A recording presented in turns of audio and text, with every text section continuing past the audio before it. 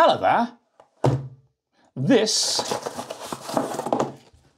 is TurtleWax Headlight 2-in-1 Cleaner and Sealant, and its purpose is to remove the foggy, yellowy look from front and rear car lights. Now, in this video, I'll tell you how to use the product and whether it's any good. Welcome to CarSpyTV.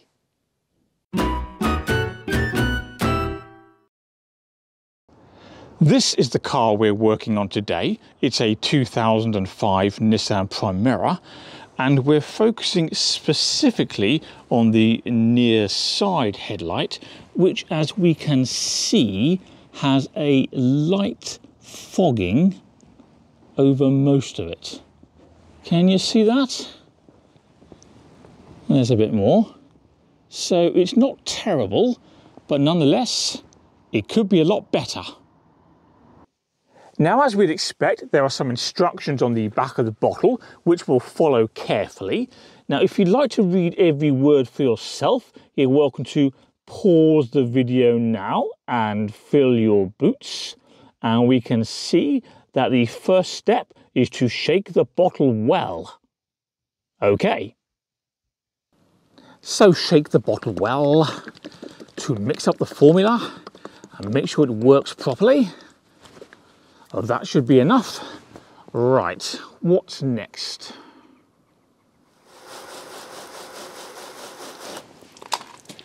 The next stage is to clean the headlight, like so. And then when it's nice and clean, dry it.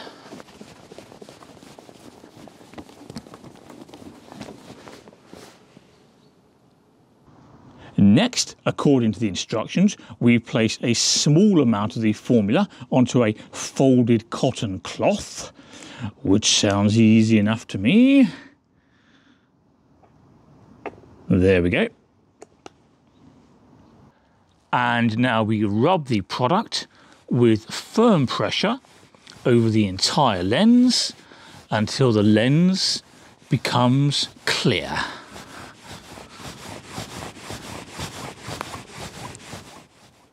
Now, while we work, there are a couple of important points to consider. For example, the bottle itself says that this formula removes light oxidization and yellowing. In other words, it's suitable if, like this headlight, yours isn't too bad. However, if you've got a headlight that's more heavily distorted, you'll probably need a more heavy-duty solution. For example, TurtleWax themselves make a product which includes sanding discs.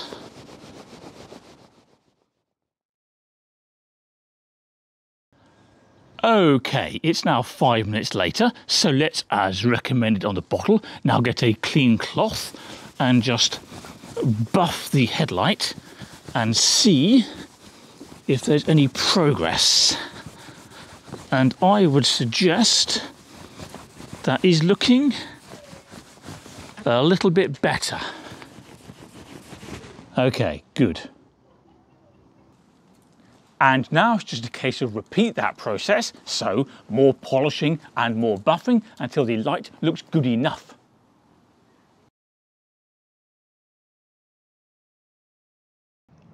Right, it's half an hour later and we're preparing for the final buff.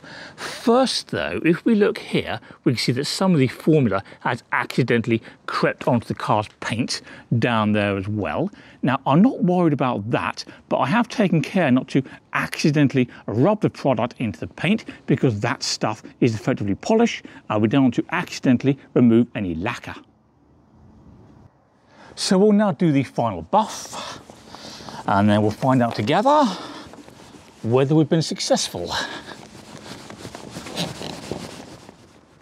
What do you reckon then? I think that looks pretty good and certainly an awful lot better than before we started. Now, I wouldn't claim it's 100% perfect. There's still some very light fogging here and there, but you've really got to go looking for it now, whereas before it was quite obvious from a distance. And if we compare that to the offside headlight, which hasn't been treated, this one looks far foggier, even at a glance. And when we look more closely, there's some heavy pitting around here. So yeah, I would say that's a big improvement.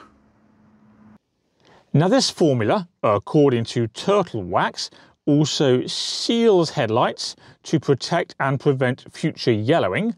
It does also suggest that the product should be applied regularly to maintain that protection. So, what have we learned about the TurtleWax Headlight 2-in-1 Cleaner and Sealant? Well, on my car it worked effectively. There was a considerable improvement quickly.